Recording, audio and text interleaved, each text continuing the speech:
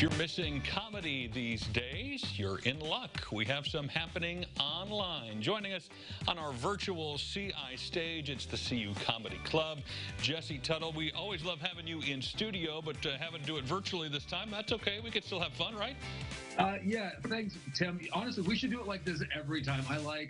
I'm wearing shorts underneath this. I threw a blazer on over. This is way easier. We should do it like this every time. That's a trick of the news trade that's been around for a long time. It's business on top and whatever else you're comfortable in. From what I can see on the screen, it looks like you're wearing jeans, but I hope they're cut off at the knees to really make it comfortable. I have pants on now, but I'll be at home next week, and you never know how that's going to go. Let's talk about how this whole quarantine has impacted your business and comedy. Obviously, comedy clubs are down for the count, at least for now. So what are the things you guys have been wrestling with over the last 6 weeks or so?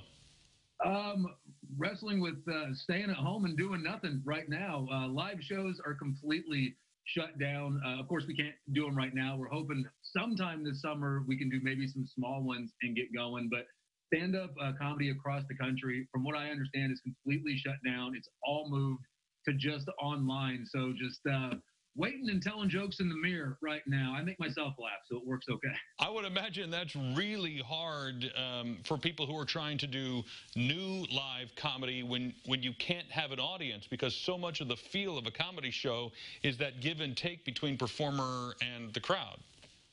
Oh, I haven't done any stand-up sets online. I don't see how anybody does it. I always thought stand-up comedy it's not so much action, it's reaction. If something's not working, you adjust. And everything sounds like it's not working when you're just talking to your phone.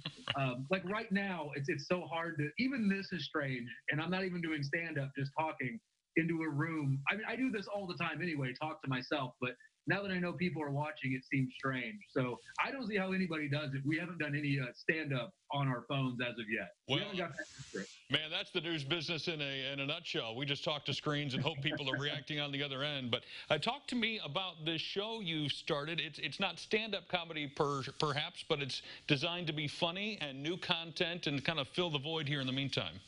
Yeah, we want to keep something going, so we started something called CU Comedy TV, where you can watch it on our Facebook, on YouTube, on IGTV, via Instagram. But we have news segments. We have different comedians from Chicago, St. Louis, Springfield, Peoria, all across the area that come on. They do little segments with us, really quick videos, 6-7 minutes a piece. We try to make it as funny as we can. We have a new series coming out soon that's question and answer, like questions you might want to ask a stand-up comedian. And we have performers from all across the Midwest that work comedy clubs that are going to be sending videos. We're going to edit them in, answering as a new series. But CU Comedy TV every Tuesday. We have a lot of good responses. I think people find it maybe funnier than my stand-up, so I may have found my new niche. Is this like a sketch comedy show? Is it like a talk show kind of thing? A little bit of both? I'm basically coming after your job, Tim. It's kind of a faux news type thing. We have different segments we'll shoot to comedians that update us on either the weather, or they update us on coronavirus tips of living with your roommate, or how to cook during coronavirus.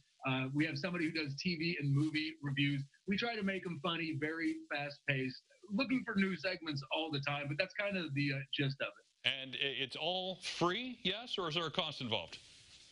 It's free right now. Let's see. When we get into June or July, there might be a $19.95 subscription. We're going way above Netflix prices. But yes, absolutely, they can watch for free on, like I said, YouTube, Facebook, Instagram. We have the videos up on there. But completely free content every single Tuesday, and soon to be every Tuesday and Friday, new videos. Nice. Well, we will connect everybody with your website, which will then, of course, give them all the different ways to find these shows. We appreciate your time, man. Stay sane, stay funny, and we look forward to having you back here in the studio real soon. Hey, thank you very much. I appreciate it, Tim. Hey, absolutely. And as promised, there's Jesse there on your screen.